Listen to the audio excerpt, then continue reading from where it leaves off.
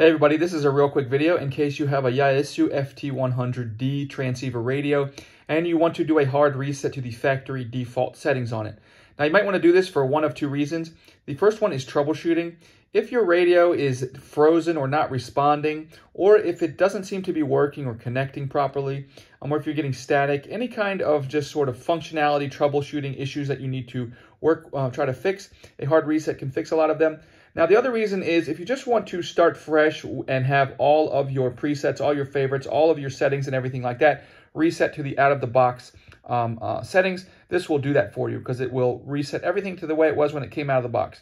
So if you want to do that, it's pretty easy. We're just going to come over here. First, we're going to turn it off. And then once we turn it off, we're going to find the function button, which is right here.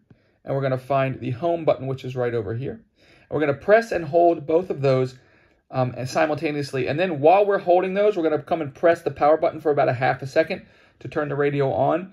And when the radio comes on, we can then release all the keys and it will be reset to its factory default settings.